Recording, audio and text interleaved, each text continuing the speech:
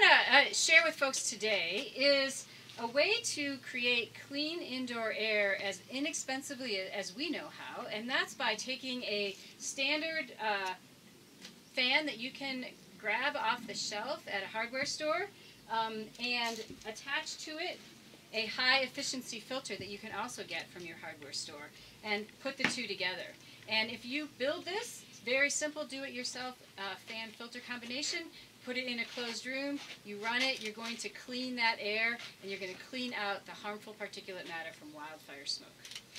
And so the key to this is you want to get a newish fan, maybe something in the last 5 years or so that you know the motor's not going to run out, cause trouble, potentially start a house fire. So you want a newish fan, and you want to get a high efficiency filter, basically the highest number that you can, which is a MERV rating, or they have various ratings. On our website, montanawildfiresmoke.org, we'll share more about what all those ratings mean, but basically lots of pleats, lots of ability to collect that very fine particulate matter, the stuff you can't see, but that's inside your home.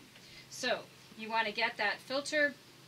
You know, this might be 20 bucks, this might be 20 bucks, and together you're going to attach it. The key things to note are that on these filters, they have an arrow. And that arrow is the airflow arrow. And you want to put that on the back of the fan so that it's pointing towards the fan.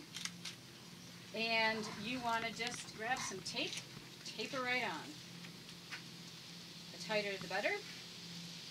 Or alternatively, you could just use like a bungee cord to tape this fan to the filter. So the filter goes on the back, and there's your do-it-yourself fan filter combo. You don't want to put this in the window and draw in dirty air. You want a closed room. You want to put this in here. You want to turn it up high because that's just going to circulate more air, and more of that air is going to run through, and it's going to run through, and it's going to be cleaned as it comes out the front side of this.